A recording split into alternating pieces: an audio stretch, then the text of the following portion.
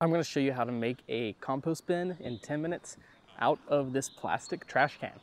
Let's get started. Step one is to use a bit. I chose a step bit. I'm going to drill some big holes in the bottom. This will let worms in.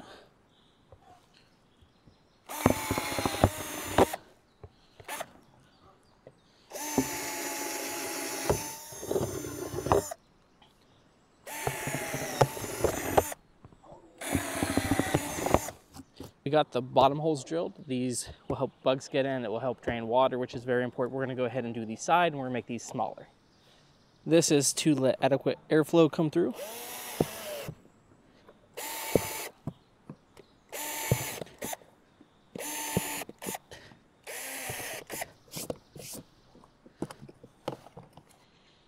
We got the bottom holes, these side holes, and we went ahead and put our lid back on. So now what we're gonna do is we are going to go over, dig a small hole to set this in. That way it's a little more sturdy, has access to those bugs. Let's go.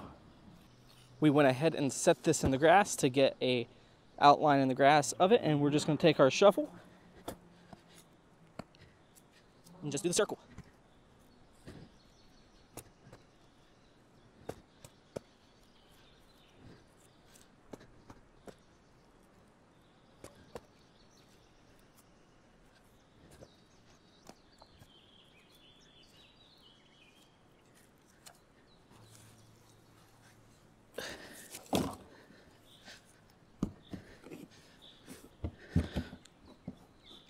So now that we have the compost barrel in the ground, we are going to go ahead and put some stuff in the compost.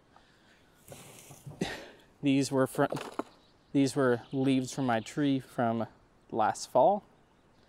It is now late winter, early spring, so this stuff's been setting a while. This will make great compost.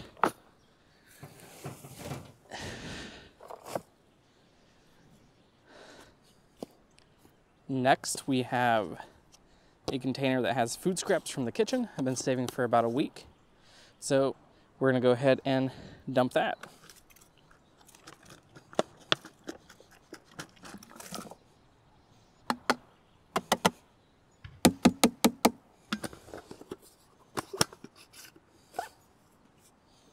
Now that we have our leaves and our food scraps in there, we're gonna go ahead and give it a mix.